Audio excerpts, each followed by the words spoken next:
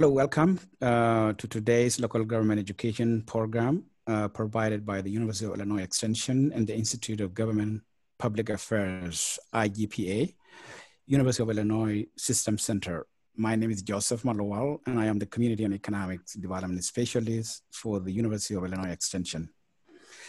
Before introducing our topic and presenters, I wanted to point out a few things. At any time, participants can write questions into the chat box, including if you have any problem connecting. We will monitor the chat and address questions or relay them to our speakers at the end of the presentations. Please notice that participants will receive presentation materials, including the recording for this webinar. Today's topic for today's webinar is fiscal and economics impacts of the COVID-19 pandemic in Illinois. We have 4 presenters today. Our first presenter is David Merriman. David is the Stucco Presidential Professor, Department of Public Administration, and a senior scholar, University of Illinois at Chicago, and the Institute of Government Public Affairs, University of Illinois. He co-founded and directs the University of Illinois Fiscal Futures Projects, which mentors the physical condition of the state of Illinois. Professor Merriman has served as the State of Illinois Council of Economic Advisors under the three last Illinois governors, and has been an advisor to Cook County and the city of Chicago. He has conducted many academic studies on state and local public finance. Our second presenter today is Kenneth Chris, University Distinguished Professor of Public Administration at the University of Illinois at Springfield. Dr. Chris' research focuses on subnational debt policy and administration, public pension and funds management, government financial risk management, economic and revenue forecasting, and behavioral public finance. Dr. Chris has consulted with several public nonprofit organizations on financial and economic matters across the country. Our third presenter is Dr. Geoffrey Owings, Director Emeritus of Regional Economic Application Laboratory at the University of Illinois at Urbana-Champaign, as well as Emeritus Professor in the Department of Economics, Agricultural and Consumer Economics, Urban and Regional Planning, and the Institute of Government Public Affairs. Professor Owings' main research areas are in the field of urban and regional analysis. Our fourth presenter is Anna Kuss. Anna is the Associate Director of the Government Finance Center, Research Center. She designs, conducts, and manages research within the center's priority areas. Amanda worked with faculty and external advisory panels to advance the center goals and disseminates its research. Her research focus includes state and local finance, housing, and fiscal analysis. Please welcome our presenters, and each of them will take about 10 minutes to present, and then we will open up for Q&A. At this time, I'm going to hand over to David. Hi, thanks very much, Joseph, for that introduction. And I'm glad to be here. And I want to first thank the Illinois Extension for setting this up and all of you for coming. And also say on behalf of the Institute of Government and Public Affairs, which we call IGPA, that we're happy to be here and present this research. And we're also happy to help you. Our goal, our mission is to present evidence-based research and public engagement. And we're happy to work particularly with public officials or people interested in working with public officials to make better policy. On that vein, this group has published a couple of papers out of IGPA, and you can see it on the IGPA website. You can't quite see the website on this slide, but you will be able to download the slides. It has the exact URL. we published a couple of papers summarizing some thoughts on these fiscal and economic effects. And as you might imagine, this is a very, very rapidly changing area. So we published the first paper back in early April and a second paper on fiscal effects primarily, and a second paper in May. And really here today, we're going to update that information a little bit, but that information I think is still generally valid. Gives you good background, but we're going to update some of that information here today. So I want to talk first just in general about historical trends kind of going into this pandemic. So this slide shows data from a data set that the Fiscal Futures Project has been assembling over the past 15 or 20 years. It's about 20 years of data. And Joseph mentioned what we do in that project is we kind of monitor the fiscal condition of the state of Illinois. This is specifically the state government budget. And we do that in a way that's a little different than much of what you read in the media. We construct this thing which we call the all funds budget. And the all funds budget goes beyond the general funds. So those of you who are familiar with government budgeting know there's typically a general fund and then other funds outside of that. In the state of Illinois case, about half of the money the state spends is in the general funds. And you often see that discussed in the media. But there are many other funds, for instance, a large portion of Medicaid that's not in the general funds, most transportation funds. And so we've assembled the data in consistent ways over a long period of time to look at that. And what you can see on this slide is probably not surprising to most of you. If you go back to about the late 1990s, 1998 or so, the state funds were just about in balance, spending just about was balanced with revenue. But over time, spending has grown faster than revenue. And as a result, we've had we have significant deficits in the state, and in recent years we've had large and growing deficits. We were starting to get back on the right track before COVID-19, but we are now. This goes up only to the end of the last fiscal year, 2019 fiscal year. You can look specifically at the revenues. I wanted to unpack the revenues a little bit. So this shows the sales tax and the income tax revenues, which are by far the largest revenues in tax revenues that the states get. And what you see is that there's been slow growth in the red line. The lines, I'm afraid, are mislabeled. The slow growth in the sales tax, which is the red line, and more up and down growth in income tax. And that's, of course, because we've had changes in the income tax rates. But even with those increases in income tax rates, we have obviously not had sufficient funds to pay for our spending. What happened with COVID-19? So this is the latest information we have. This is complete information for fiscal year 2020. And it's just the general fund because we haven't yet had a chance to assemble all of the revenues in the state from the all funds budget. But what it shows is a really significant decline overall in revenues. For state taxes, it's down almost 5%. And remember, fiscal 2020 ended on July 1st. So this, the effect of COVID was just really on the March, April, May, and June revenues. And revenues are down about 5%. What we've done is short-term borrowing, and this is just for 2020. We've borrowed $1.2 billion to try and fill in some of the hole of what was lost. And again, that's just for the general fund.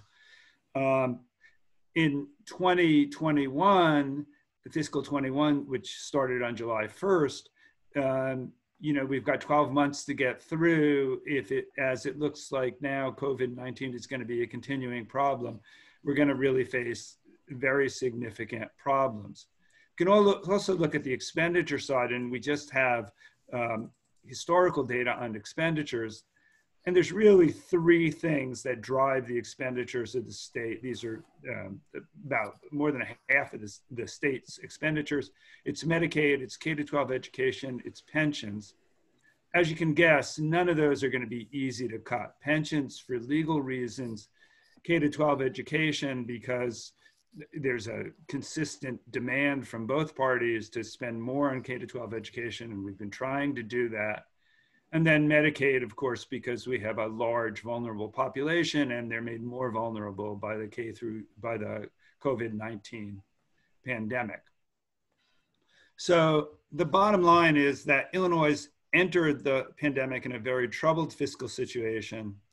State revenues fell substantially in state fiscal year 2020, but probably more difficulty is coming. Tax revenues that are most affected are the income and sales tax revenues, and those are the largest sources of tax revenue in the state.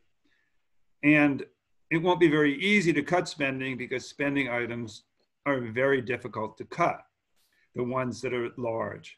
So I'll turn it over to my colleagues, and I hope that they will be able to cheer you up at least a little. So I'll stop sharing my screen, and I think Ken is going to talk next. I will indeed. And the task of cheering you up might be a little difficult, but given what I'm going to present, but we'll try. There's maybe a little hope out there.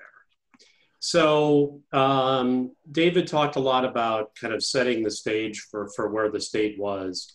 And next I'm going to talk about where we are currently and where we might be going.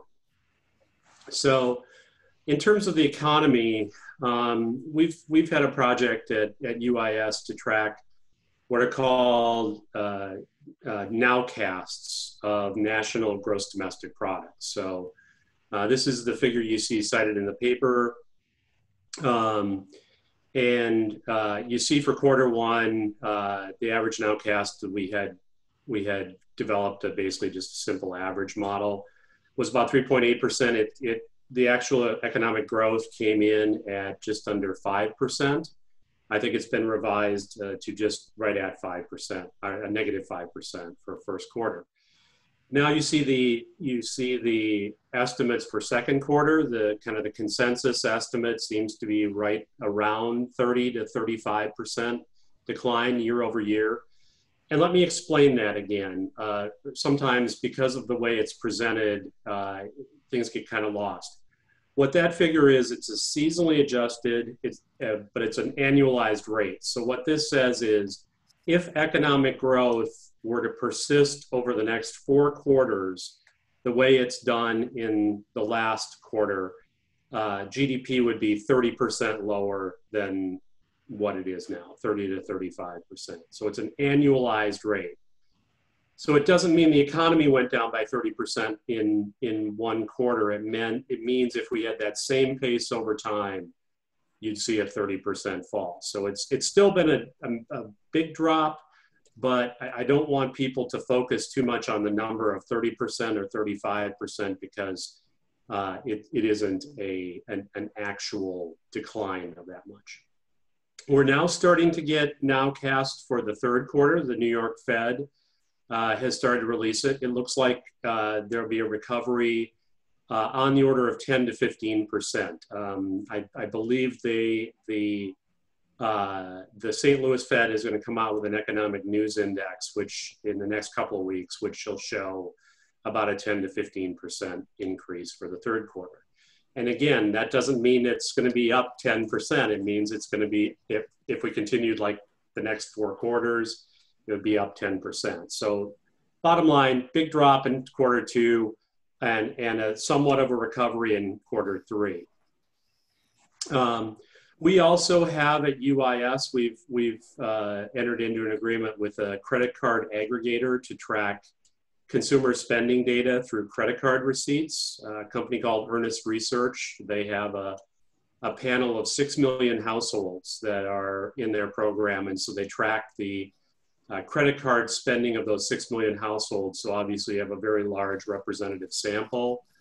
And you see aggregate consumer spending. And the nice thing about this data is it comes every week. So as of the end of June in Illinois, consumer spending was still about 6.2% below where it was last year. For the rest of the country, it was minus 0.2. They actually, as we're speaking right now, they're issuing their new data. And so I'll be able to update this, but I think looking at some early trends, that's probably going back down at the national level because of what's happening in places like California, Arizona, Florida, and places like that. So where do we go from here? That's the real question. That's probably why you signed on, and unfortunately, I don't have a firm answer for you. I can tell you the different types of things that people are looking at. This is from Standard & Poor's Global Economics. They're one of the kind of major forecasting companies.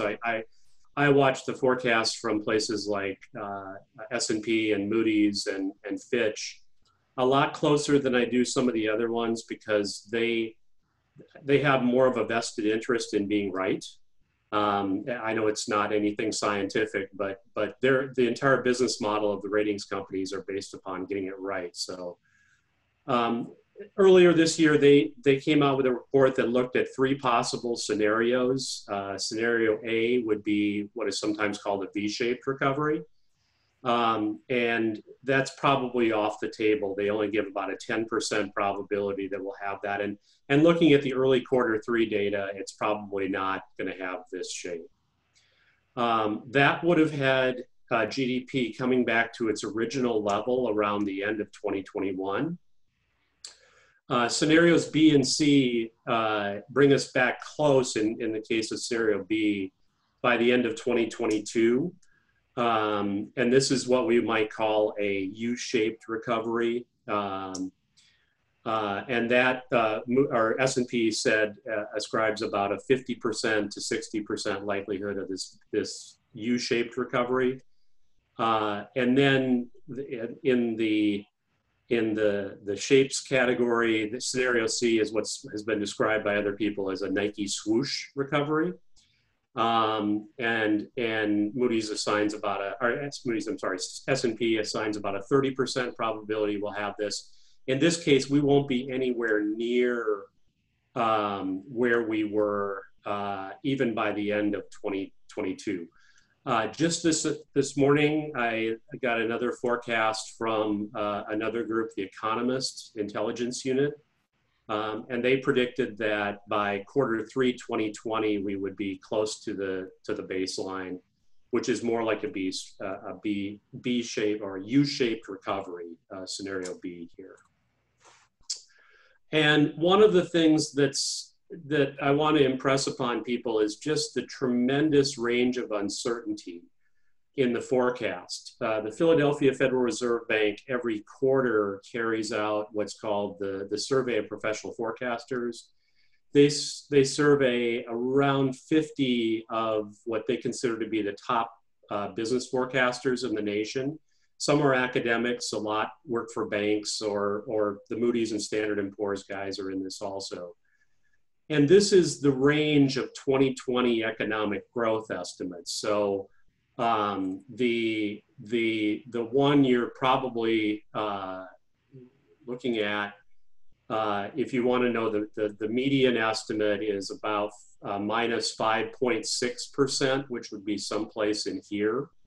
That's the median estimate. But as you can see, you have this whole range of estimates that lie below that. And then you also have some that are above that.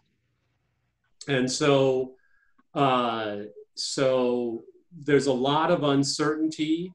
I wish I could offer something more than that. But there's no way now to know with any type of certainty what's going on because of a lot of factors, and I can discuss those in further comments if people are interested. One last thing, and David kind of set this up. Sorry, gotta get rid of this annotation. There we go. This is from the paper we put out in April. This is our early estimate of what will happen to state revenues, and this is for the big three revenues that David was talking about: the individual income tax, the corporate income tax, and the sales tax.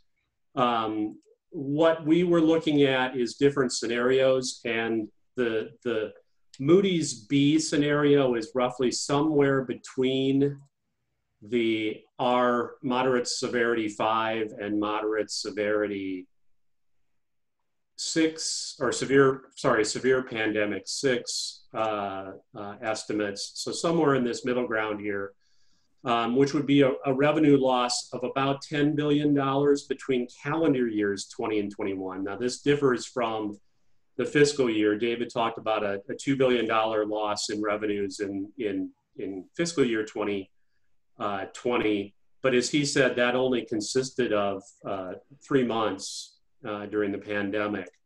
And so over the next 2 calendar years, it'll be about 10 billion. And then if you want to compare it to the baseline further out for 2022 and 2023, you're talking about total revenue losses that need to be recouped by the state on the order of magnitude of about $20 billion over the 4-year period. And so each year we're in this recession, the state is going to continue to bleed red ink. And so it's going to be more and more difficult for local governments to adjust to that and have any type of certainty about what they're going to get for revenues. That's one of the things we're very concerned with, and along with some of the researchers at UIS, we're starting to look at that right now. So with that, I didn't make anybody happy, but I'm going to turn it over to Jeff to inflict more pain. Thank you, Ken.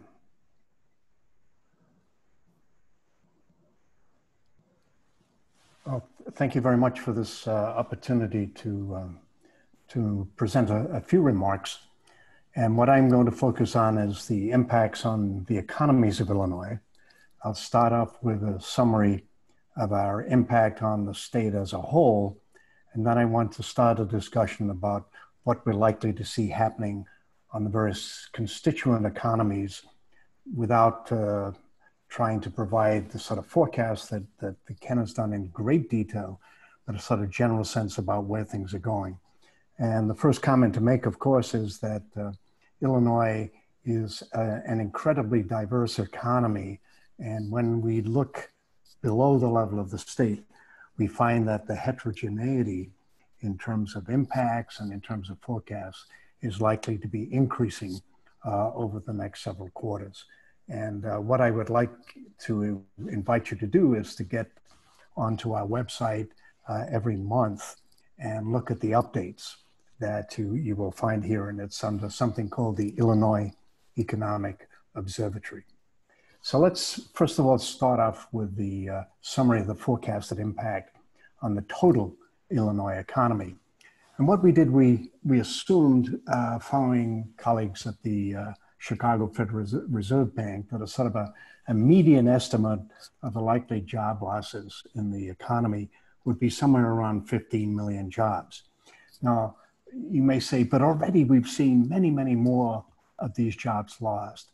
But these are job losses that we're trying to look at over the course of a year, that year being April of this year to April of next year. And so some of the job losses that we've seen in the last several months are likely only to be short-lived, maybe 2, 3, or 4 months. And so if we aggregate all these partial job losses, in total, we're probably looking at a total loss of around 15 million for the US economy as a whole. And the Illinois economy is somewhere around 3.5 to 4% of the US economy. And we look very similar to the US economy in terms of our structure. So we made an assumption that if we take about 4% of that, that's likely to generate a total impact of around 500,000 job losses over the course of this year. Those job losses are going to be very, very heavily concentrated in a small number of sectors. In particular, the whole bunch of sectors we refer to as services, with subsidiary concentrations in trade, particularly retail trade, and in transportation communications. And those three sectors are ones where we're going to see the bulk of the job losses taking place. And part of the reason why state revenues are going to be down is if you look at this number here, this is our anticipated loss of income in the Illinois economy. That's $28 billion of income that will be lost. And of course, if people are not earning income, they're not paying income taxes, they're not spending money, so they're not contributing state taxes. Businesses, likewise, are not going to be contributing. And the loss of production in the economy, we're thinking is somewhere around $76 billion over the course of the year. Now the question is, what is that going to look like as we look throughout the state? And this is the data for May. And the question is, why are we still looking at May? And the problem is the data for other than the state of Illinois comes out 2 to 3 weeks after state level data. So next week, we will have the June data and we can at least give you an update. But you can see what has been happening. In the last 12 months, we've seen a loss for the Illinois economy, very heavily concentrated in April, May, and June of somewhere around 700,000 or 800,000 jobs, representing a loss of about 12% in those job rates. And you can see there are some beginnings of different impacts. When you look at the metro economies, it's very, very similar because about 80% of our population is in metro areas to the statewide effects. The rural areas, in other words, the non-metro, it's even higher. It's very, very close to 15% of their total economy.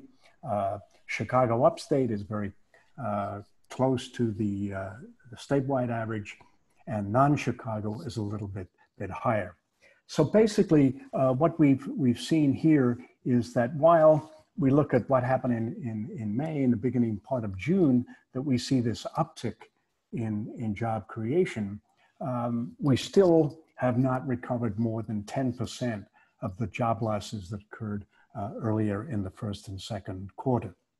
And one of the reasons why Chicago's employment losses are so much higher than the rest of the state is that 20% of Chicago's employment is concentrated in what are called vulnerable sectors, particularly trade, retail trade, and transportation. We have O'Hare, and as we know, the airlines have suffered very dramatic job losses, professional business services, and very importantly, in leisure and hospitality, very large hotel concentrations in the Chicago region.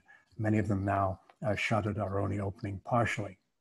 When we look more extensively at the impacts at the county level, these are data for May 2020. Just look at the colors, don't try to look at the numbers. The light and slightly darker blues indicate job losses or unemployment rates that are below the Illinois average. And Illinois had a seasonally adjusted unemployment rate of 15%, about 2 percentage points higher than the US. The light red, about the Illinois average. So these are counties that are behaving about the same as the state as a whole. And the darker red, these are the counties that are experiencing losses in terms of higher unemployment rates than the state as a whole. And one of the things you can see is that the central part of the state seems to be much less affected, still very, very dramatically elevated unemployment rates, and the northern and southern parts of the state seem to have much, much higher rates. And so what we would do then is to get inside this and try to understand what is happening. But let me just summarize it for the metro area at this point. What we do every month is we have a Metro Business Index, and essentially is an index of leading economic indicators. And we do a number of things for each of these in turn, but I just wanted to show you one summary graph. And this is how the MSAs, the metropolitan statistical areas, compare with Chicago. And you can see there's a zero line here, and this indicates performance that is about the same as Chicago. If you're above this, you're doing better than Chicago. If you're below it, you're doing worse than Chicago. And what we've seen over time is some dramatic shifts in the relationship of downstate to Chicago. From 2007 until 2009, so during the 2 years prior to our entering the previous recession, all of the metro areas performed better than Chicago. But from 2009 until the first quarter of this year, the metro areas performed generally less well than Chicago. So that is sort of interesting, a change in the spatial dynamics of what's happening within the state. And as we make our forecast from April onwards, what we're estimating is that all of the other SMSAs are likely to perform better over this period than Chicago. And part of this reason goes back to the composition of Chicago's employment and the fact that it is much more dominated by those vulnerable sectors than the other SMSAs. So when I say it's going to be performing better, it doesn't mean we're going to see dramatic increases, but it just means that recovery downstate is likely, according to our forecast, to probably occur at somewhat more elevated rates than for Chicago and the state as a whole. And a summary of the sort of recovery profiles is shown here.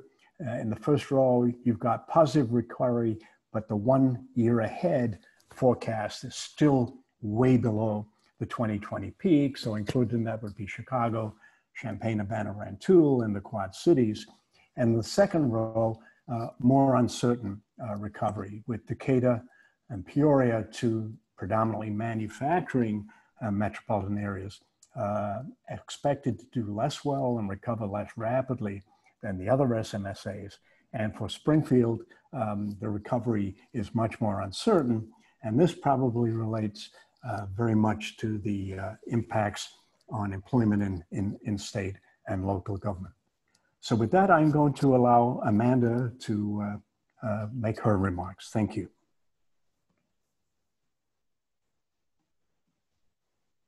All right, great. Let me share my screen.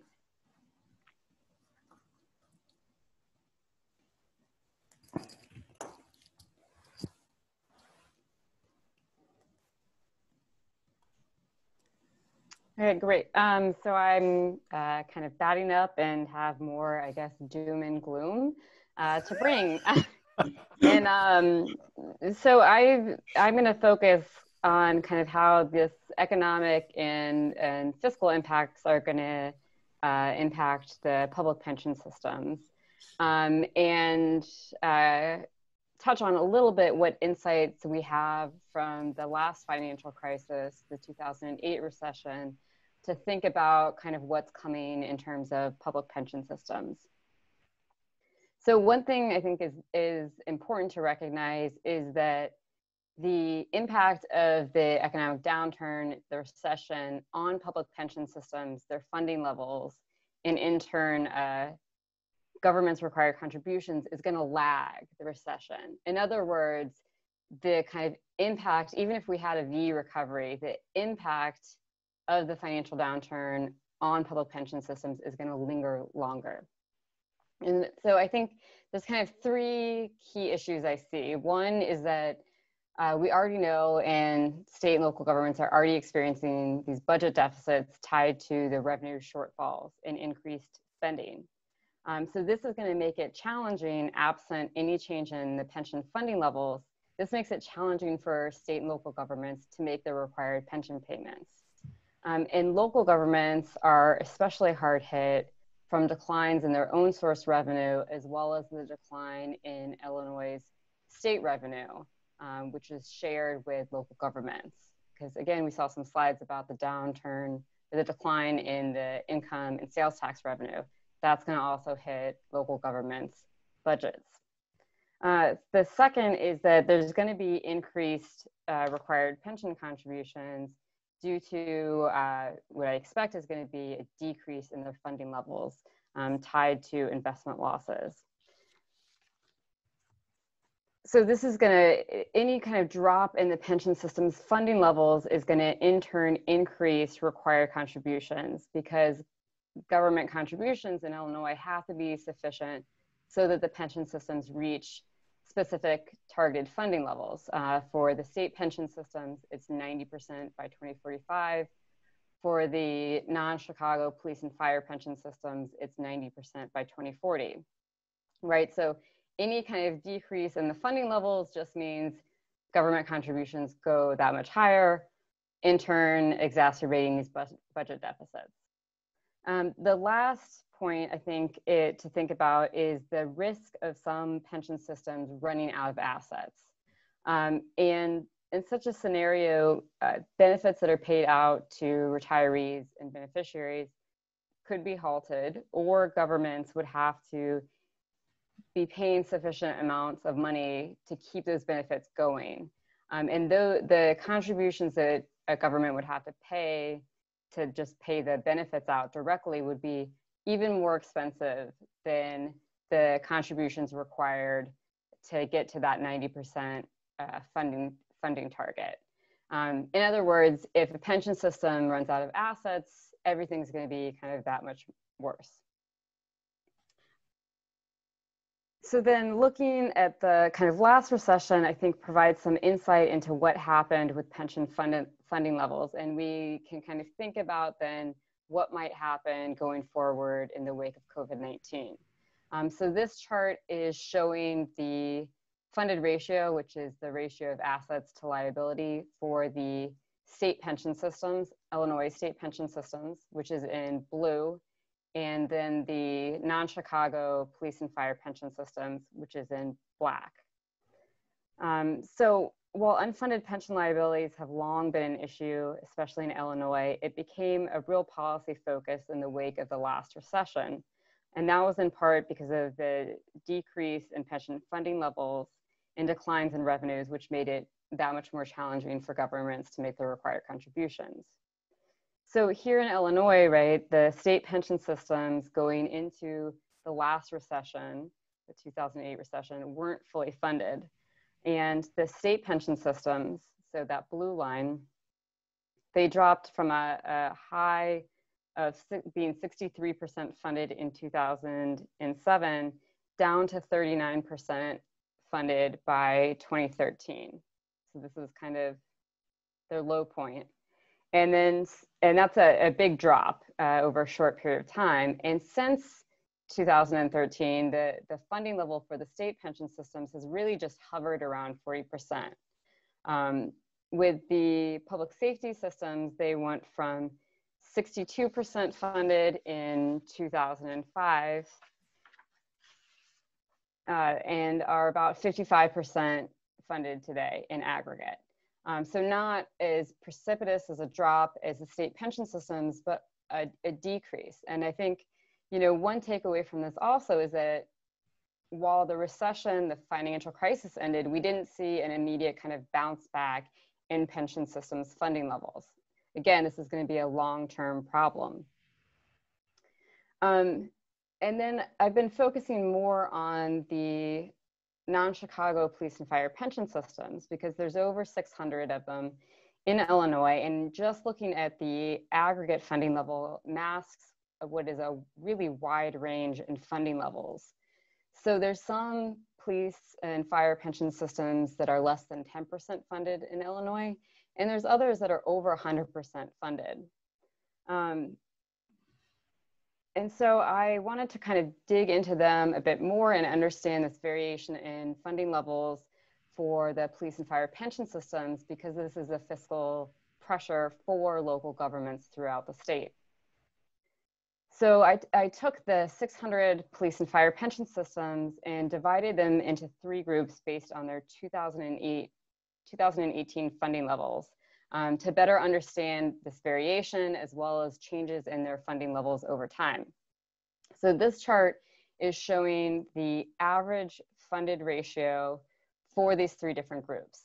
So the group that is represented by the red bar, these are the 1/3 of the pension systems that are the least funded.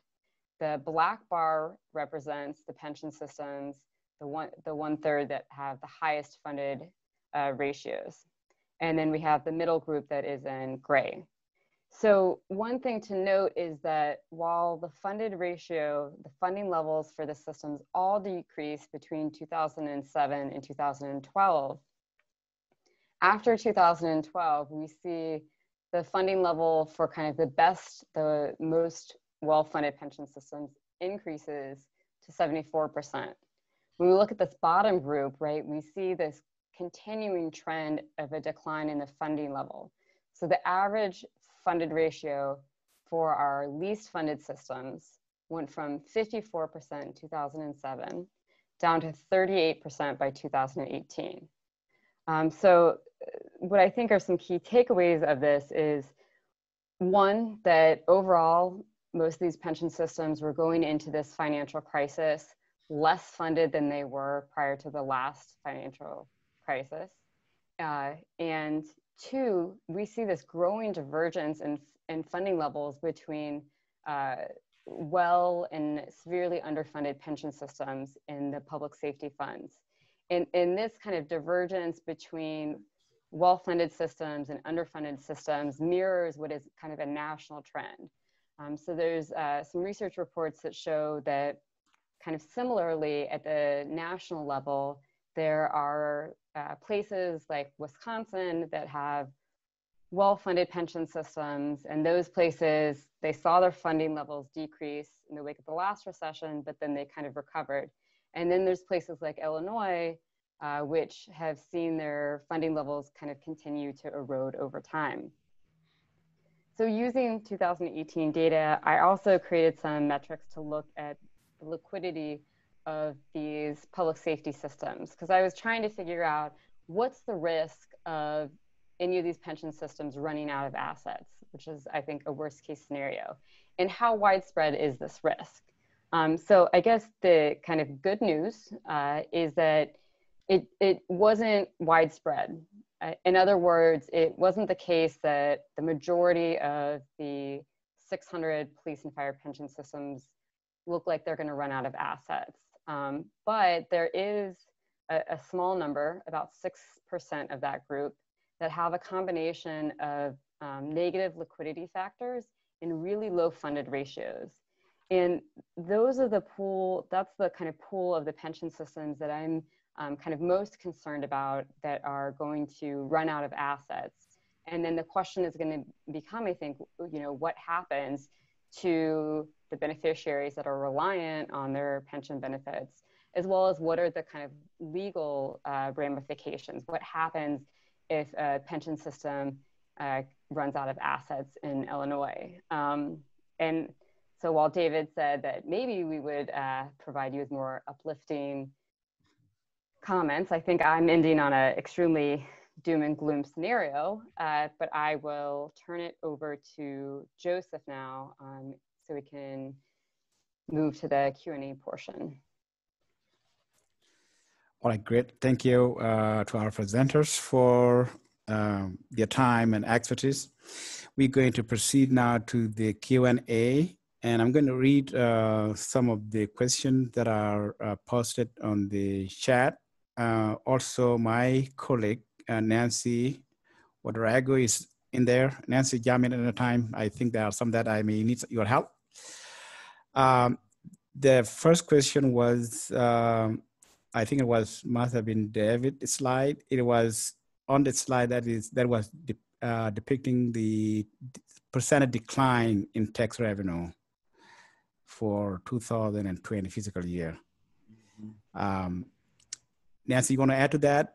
That's something about remark about 5% a year, even though for the first few months? Yes, in regards to the slide, talking about the percent of change in, yep, that's the slide right there.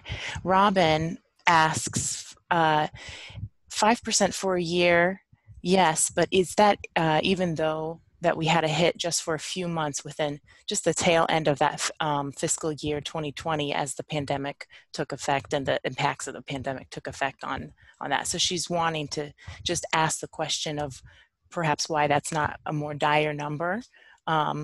So if somebody wants to explain why the numbers look that way. Yeah, it is, you know, it is just that's 5% annually. And the FY 20 versus FY 19 is 5% below. Of course, in the absence of the pandemic, revenues would have been greater. So that if you think about the fall from what you would have expected, it's certainly more than 5%. One thing to note here, though, is that the change in the due date for the income taxes means that it's actually a little, this 5% number actually overstates the pessimism a little bit, because we will get a little chunk of revenue in July as people are paying their income taxes late. So some of the people who have not filed yet for FY 2020, for calendar year 2020 income taxes, but had to file by today. So we're expecting to get a little bit of revenue as a result of that. So I'm not sure if that quite answers your question. We're down, if you look just at what was actually collected as of the end of June of 2020, it's about 5% revenue, 5% less tax revenue than we had in 2019. Okay. And again, feel free to ask questions, post them on the chat. The other question was, why did excise tax revenue, such as gambling, went down so significantly? Almost greater than 25%. The reason is that the casinos were closed by the stay-at-home order. That's the most significant thing. The casinos, there was no horse racing, and the slot machines. Many of the slot machines and where the state gets revenue from, all of those things. That was a huge hit. So literally those revenues went down to zero in most around the state for several months. Okay. So another question is wondering if we are able to obtain credit card spending data narrowed down to the county or the city level through the University of Illinois. David, I think that's mine. Yeah, you can answer that, Ken. Yeah. All right, so let me, can you stop your sharing, David? Yeah, sorry. Yep, there we go. So just to show you here and actually, this is the feed I get from Earnest Research. The answer to your question is partially yes and partially no. The geographies offered are national, regional, which is dividing them by census region, statewide, something called CBSA, which is a core-based statistical area. So it includes your metropolitan statistical areas and your micropolitan statistical areas, and then by city. Earnest does not do it specifically by the county. They might be able to produce a special aggregation. This you're looking at right now is for Springfield, the city of Springfield itself. So you can see the pattern here. April 1st was the real low point in spending. Now, the one thing about this is that I should say is this is all categories, what they call channels. So this includes both in-store and online. So let me just see if sometimes this is a really like data intensive application, so it might take a second to update, but you're going to see what is one of the real challenges for the recovery right now. This is in-store spending right now. It just updated. So in-store spending for the city reached a what's the a nadir, an opposite of zenith, whatever the bottom is, the trough of 46.5% year-over-year decline as of week of ending April 1st. It's now down only 10.6% year-over-year.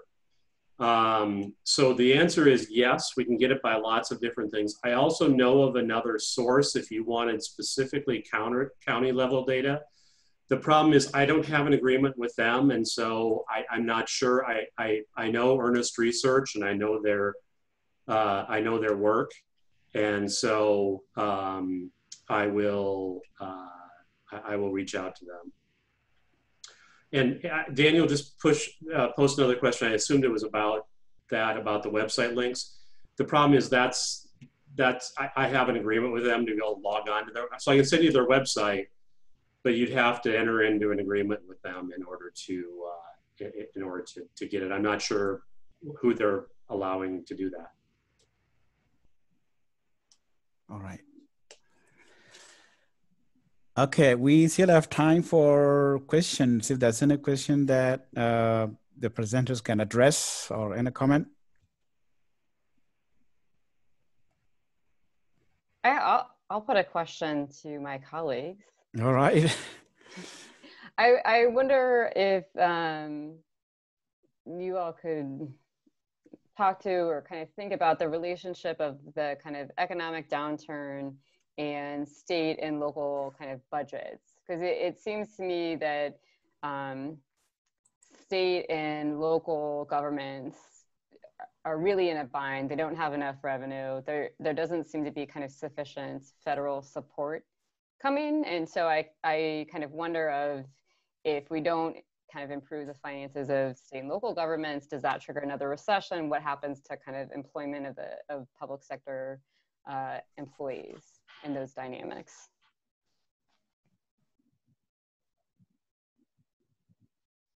I can talk a little bit. There has already been, I don't have the numbers in front of me, but already significant loss of employment in state and local sector.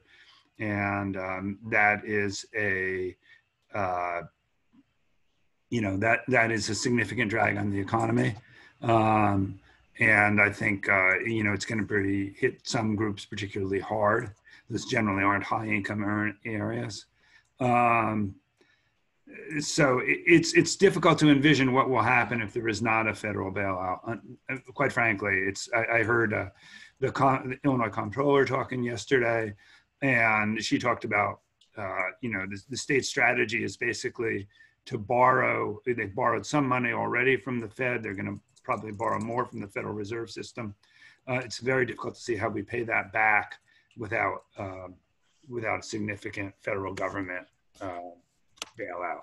If I can piggyback that on a little bit, Pew Research just came out with a report that looked at, what I think everybody thinks is the first thing that is going to go are going to be sales tax revenues, with income tax, especially if stimulus plans aren't renewed are going to be next. And then the one that I'm privately a little bit worried about is what happens to real estate and property taxes in the long run. Amanda, maybe you can answer this, but I know somebody who just came from California, and what he says is property, especially rents in the cities, are plummeting. Yeah, and what that means is property values are going to go down, so you could be, oh, I'm sorry, I've got my screen still shared. I apologize. I didn't. You're good. I think you're good. Am I sharing my screen? No. No. Oh, that screen, I don't know what screen is that. Yeah, okay. Well, anyway, so that's my honest concern is what happens if we get property tax problems, and what does that mean for local governments? I hate to offer this example because I don't want people to focus on this too much, but if you remember during the Great Depression when we were all alive, there were a lot of government defaults. That was the main period of government bankruptcies, mm-hmm. and it came because the price of real estate cratered. And in the last recession, quite a few districts, special improvement districts that were around development actually went bankrupt. And so it's one of the things that does keep me up at night a little bit, is wondering about that kind of second order effects. Yeah, I mean, I think, this is anecdotally, and for those in the audience that don't know, while I work for UIC, I physically live in California, in Silicon Valley, right near Facebook's headquarters. And kind of anecdotally, I've been following Zillow quite closely, looking at rent prices and kind of availability. And what it looks like to me is that demand for rents just has withered away, and we've seen a drop in kind of rental prices. So it's suddenly, where before it was landlords had many people kind of competing to rent their unit, now it looks like the reverse, and it looks like a kind of renter's market, and that renters can kind of command more power in that relationship. I haven't seen it with the home sales quite as much. So it seemed like there was a pause on that in the kind of initial month, and there has been some pent up demand for that. So at least the kind of buying and selling of single family properties, prices are still high for that. But I very much also share your concern about what is going to happen with the real estate market. And I've kind of mentally assuming that there's going to be some decline. Joseph, can I add to that? We do the forecast. This is Jeff Jungsen, for the state, Chicago, and then every quarter for the metro areas. And what we've seen, to follow on Amanda's comments, there has been a very dramatic year-over-year drop in sales. But for the last several months, the decline in prices has been very sticky. And there are two things that we're looking at right now that may change that dynamic, and that is we've seen an increase in the state in the number of requests for forbearance, in other words, to delay paying a mortgage. Secondly, national data just released indicates a 6% increase in delinquencies. In other words, people who have delayed a mortgage payment. But even more pressing is, starting in the first part of 2017, we've seen the foreclosure inventory starting to rise again, having declined from about 2012 to 2017. It started to increase. And the last 6 months, net additions to that foreclosure have been much, much greater than we've seen for the last several years. So I think there are some dynamics here, going back to your comment, Amanda, and yours, Ken, about real estate revenues that are likely to be really serious, and something that really needs to be monitored. Because if prices start to decline, then valuations are going to have to be remade, which is going to reduce the take. Lost you. Yep. Okay, I think also we are.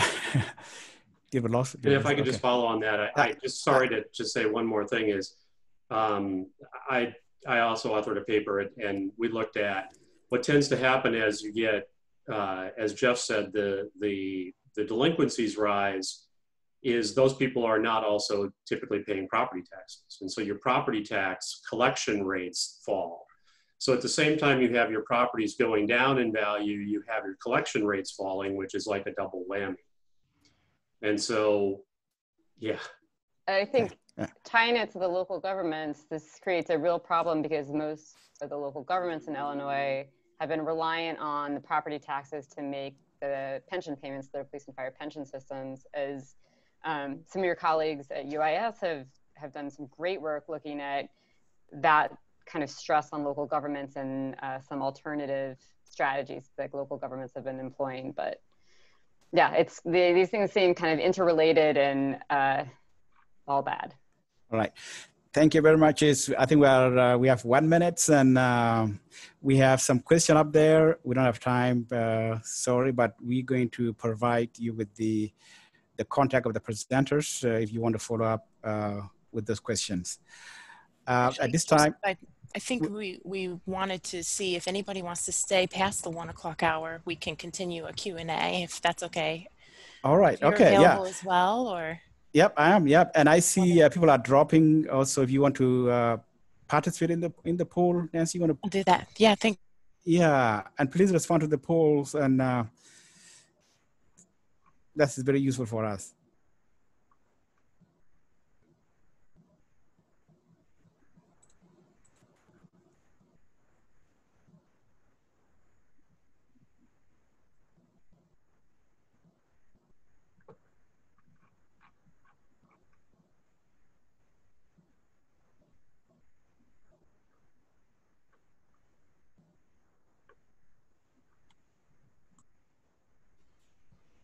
Please continue with any question and answer items. Yeah. I just wanted to say one more thing about on the real estate part, which is that, you know, that I think a lot of the talk the focus is on the residential real estate market. You should also think about the non-residential real estate market, particularly with respect to retail things. And that's particularly a concern in Cook County, where we have a assessment system that values those properties at higher than the residential properties, 2.5 times as high. And I'm very concerned about that loss of revenue also from those non-residential, particularly stores. Yeah, to follow up on that, the census actually has a new product, the Small Business Pulse Survey. And I haven't looked at the most recent data, but the data from the last week that I'm aware of, which ended at the end of June, showed that a significant amount of businesses had lost or had missed payments. I guess it's down. It was at one point it was above 20 to 25% of small business had missed either a rent, utilities, or had missed payroll. Now it's down to about 13% in the most recent week. But you know, as David said, I think there's going to be a lot of renegotiation of leases. You know, forbearance, unofficial forbearance offered. And so I think it's one of those coping strategies which we're all going to have to watch. Okay. There any additional? Let's see.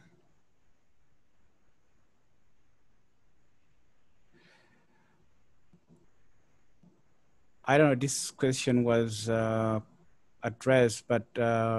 Question about, do you feel there is significant departure of Illinois residents, businesses, and if so, what sort of impact do you feel that will have on the economy?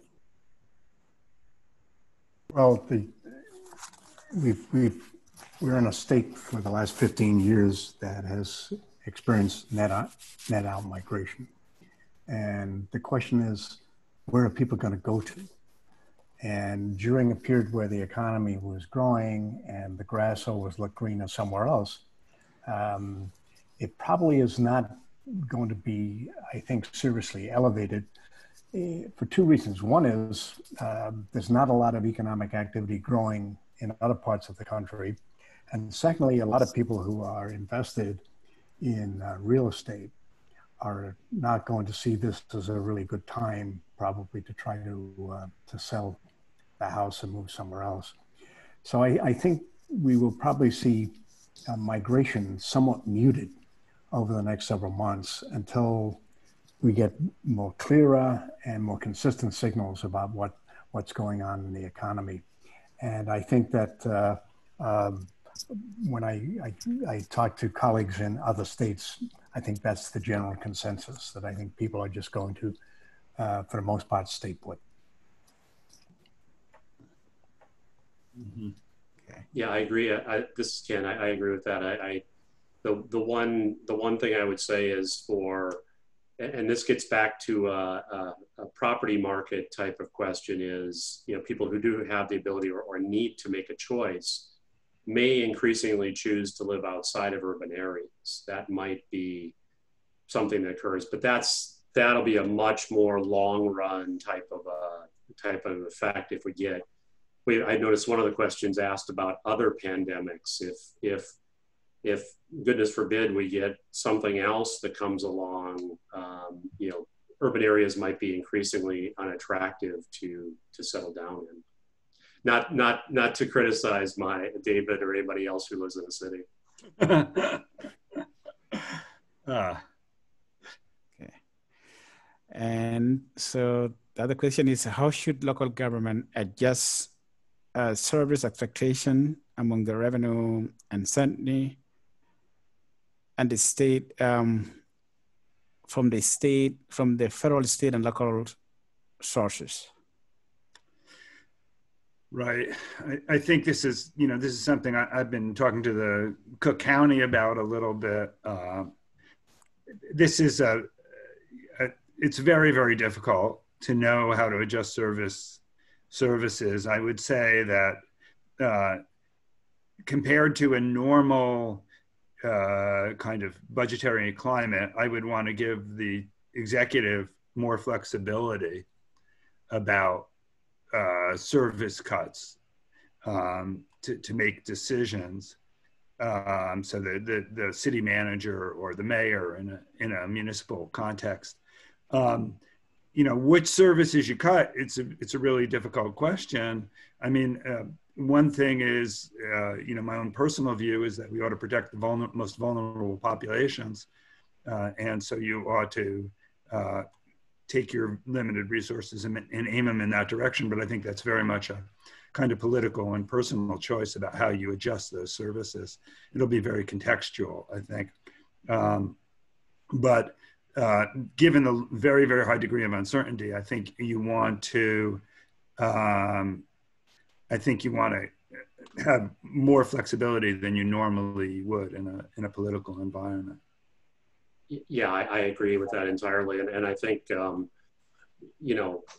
I hate to say it, but, we have this categorization of essential services in the private sector versus non-essential. And I don't think there are that many non-essential services in government. One would hope there aren't, but there are, potential ways we can shift things around. The research fellow in our institute, Dr. Ari Kriz, has done some work on efficiency and budgeting using efficiency measures.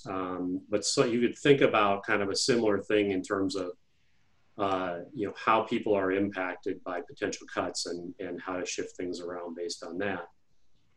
Now, the one thing I'm going to say, and this kind of addresses another question that was posed on making local economies more resilient. One of the things that I think we have to think about is how much we want to be reliant on things like sales taxes. We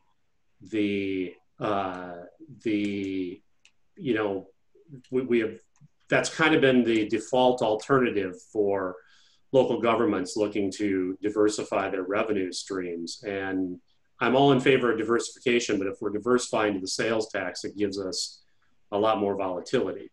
The other thing I would mention along those lines, and I'm sorry, but I have to say this. Last fall, I was going around presenting my work on fiscal sustainability, where we looked at stress testing for city finances.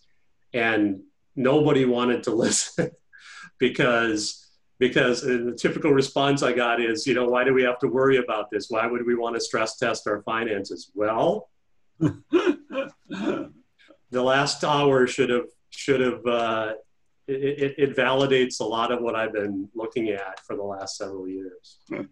I think I would just chime in with kind of two thoughts. One is that I think, somewhat echoing what David said, I think, you know, framing or looking at what governments are contemplating cutting in terms of equity and racial inequality, especially because we know of the disparate impacts of COVID-19, of the disease itself, on people. I think that's really important. And then kind of the second thing that I think is kind of noteworthy of this is the kind of political environment that's happening right now around kind of policing and conversations that I've seen, at least in my communities, with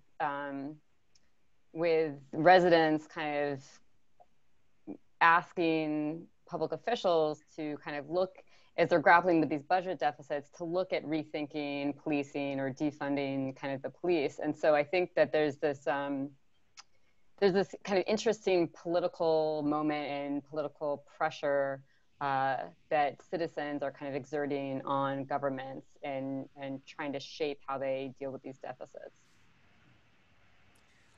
Okay, and that's the question. Would any of the panel have any indication or forecast of how the ag-related economy or rural sectors are doing during the pandemic? Well, I can offer a couple of perspectives. I think for the most part, they were able to shelter because a lot of rural America is used to having long periods where income sources are not available. In other words, you plant the crops, but the revenue only comes when you sell at the end of the year. And I think the last couple of years with the ongoing crisis in terms of US-China trade relationships, there has been an enormous amount of stress that has built up where a lot of farm products were not able to be sold from last year and the year before. And for soybeans, the shelf life is not as long as it is for storage of other crops like corn. And I think there was some expectation that things were going to get better.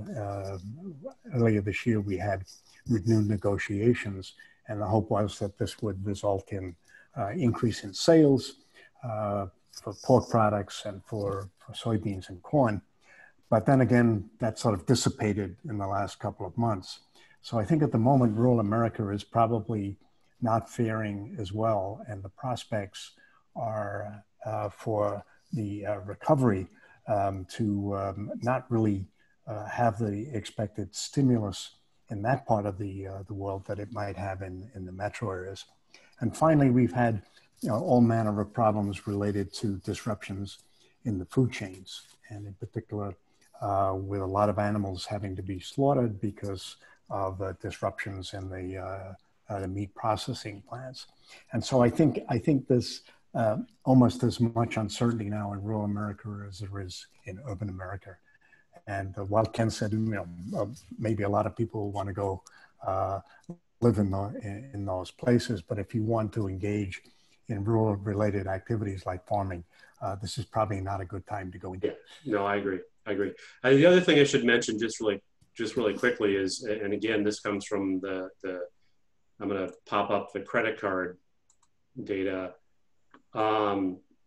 Spending and this is credit card data versus all other data, and this is nationwide.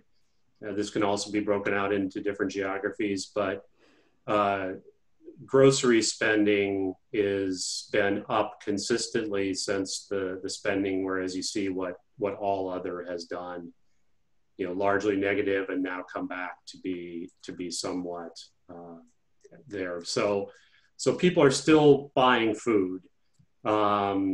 Now there is somewhat of a split even there with online versus, but less so than in more of the discretionary items. So I just wanted to kind of say that yeah, that's what that's what. Yeah, but Ken, the consumer is spending more in the grocery store, but spending less at restaurants. Exactly, exactly. So the net effect Yeah. may not be positive. Yeah. So can that kind of data makes me think about back to kind of our conversation around real estate to what extent to like thinking about kind of downturn in real estate, to what extent is it going to be residential real estate versus commercial real estate in increasing kind of vacancies as restaurants close, as businesses close? I wouldn't expect an increase in residential vacancies. I think, the value as an asset, that's going to go down. But I would expect vacancy increases in non-residential sectors. We may have more people working home in the long run, but I also just think people are not going to go they're not going to go out to restaurants for a long while, I'm afraid. So. All right, I don't see any more questions. I think there was one about the unemployment compensation from Dr. Bunch. David, I know you were talking about this when we first started. Yeah, but I have not. I'm sorry, I haven't followed the figures. It's not uncommon for states to need to borrow from the federal government for their unemployment systems. Those revenues are relatively segregated from other state revenues. And at times the federal government will lower the interest rates. I'm sorry, I'm not up on the details of exactly what they've done. So what happens is the unemployment system runs short of cash. Typically the state will borrow from the federal government. And in recessionary periods, the federal government kind of lowers the cost of that borrowing. And this brings to mind another point, and this is related and this is kind of I mentioned this in a recent blog post I had for our college, and that's interpreting the unemployment data. You have to be very careful about interpreting the unemployment data because of the new program, because of the Pandemic Unemployment Assistance Program. Mm-hmm. As far as I know, what is being cited most often is the traditional state programs, which now it's still a significant portion, but it's about 2/3 of the current recipients. I think it's actually coming closer to be half and half. So the pandemic unemployment insurance are for workers who wouldn't typically qualify for unemployment. Now, as I understand, that's a federally funded program, and so that's not going to affect the state unemployment system.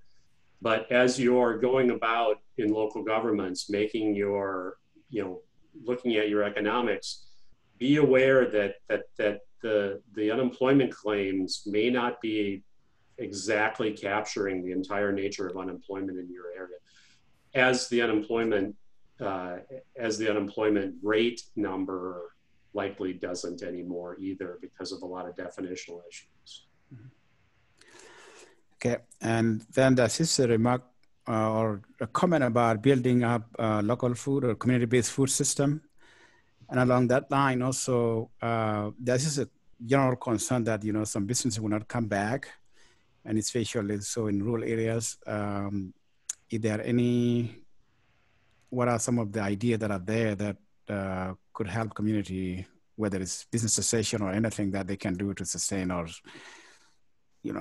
maintain their local economies? Well, let me comment a little bit on, I've done some thinking about businesses not coming back. And in particular, I think, there's a great need for city managers and for city economic development directors to think strategically about what kind of economic development policy they're going to have coming out of the epidemic. And I think one possibility is to think about somewhat of a triage strategy, to be quite honest, is you don't want to be using resources to benefit businesses that you cannot save. And then the other thing is to think about how can you restructure your commercial districts to be more attractive and more vibrant, given that you're probably going to have to do some restructuring. I don't think we have really good guidance or research about that yet. I think that's something that really should be put on the agenda of people in these fields to think about, and for professional organizations to think about. And I know some of them are, some of the big economic development agencies are thinking about those, but we'll have to be working in that direction, I think.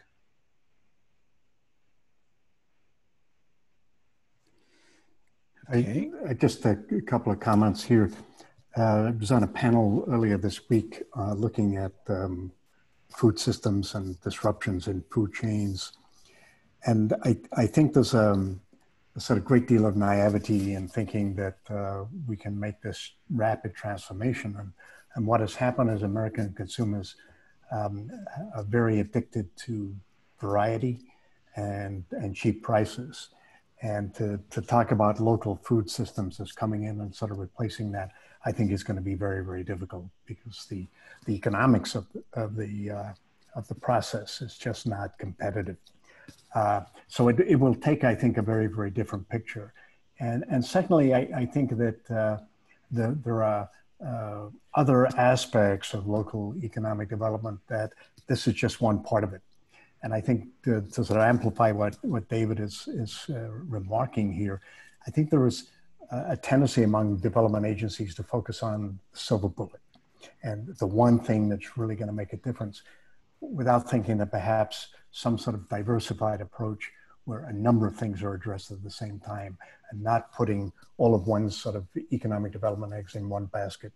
And I think this mistake has been made during the last recession, and I see a lot of evidence that we're going to go ahead and repeat those activities again this time. Right. Yeah, this is Ken. I agree. I agree, and also the point about what Jeff said about mobility is going to be the same thing too. You know, business attraction. The thought you're going to have companies move up and pick up and move during the middle of this, I think it's fanciful. Okay. Okay, there's another question. In recognizing spike grocery purchase from panic buying, does that give a false sense of security to local governments, or will that spike help with the downturn? Similar to recent real estate transfers for those who leverage very competitive interest rate early in the pandemic. Yeah, and that's a good question. I would say that the spike, if you want to look at just the spike, it happened so early that I think hopefully places have been dissuaded by it. I was able to break out restaurant spending and kind of aggregate it with groceries, and food purchases as a whole are up. But remember that that's only a certain proportion of your spending. So if you want to look at something like apparel and accessories, or sporting goods are one that I used to have on the slides I was giving at presentations. I mean, it was down almost 100% during the height of the fall. It's now bounced back a little bit, but there's going to be a lot of pain, and kind of talking about that. One of the areas that both David and I have done research on is tax increment financing. So I'm thinking about tax increment financing districts where they're largely based on retail, which is, number one, it's never a good idea anyway. I can tell you, having researched it for several years, it's never a good idea. But especially now, I'm thinking about, for example, Shields in the south part of Springfield. That district is very retail oriented, and so I think there's open questions about how the going is going to be for places like that.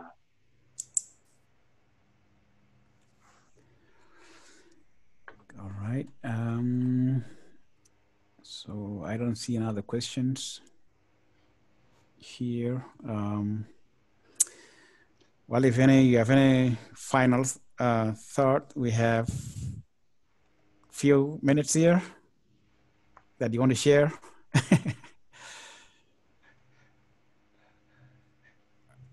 All right. Okay. Well, actually, can I just say one thing? I did mention, I think there are some green shoots in the data.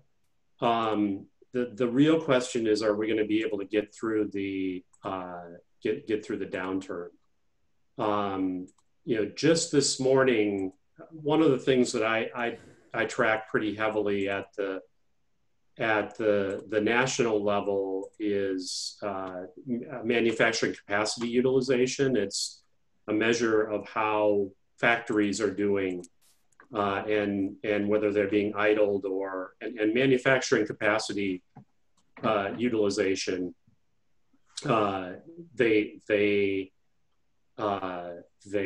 It's come back. It's nowhere near where it was even in January, but it's starting to come back. So there are green shoots, but at the same time, you have all these other things happening with the virus that are a big concern. So I didn't want to be a total downer, but I think we have to look for the good things that are out there, but at the same time, be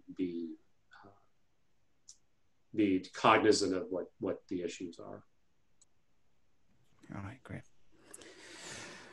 Well, thank you very much. And thank you to our presenters and to all of you for your interest. Have a great day. Okay. Thank you very much. Thank you very much. Thanks. Okay.